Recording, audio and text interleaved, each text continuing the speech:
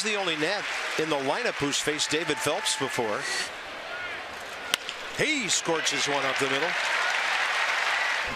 Escobar base it up the middle first time, and a base hit to left this time. Ichiro gets to it in a hurry, and Escobar wisely back to first. We hope. Just got back. At least in the lineup, and now he's going to be 3 for 3. Escobar dropping one into right field. He's off and running, and Escobar will drop one into right field. Taylor can't find the ball. Now he does. The ball is booted, and Bob Henley's going to hold him as Stanton throws one home on a hop. Right field base hit.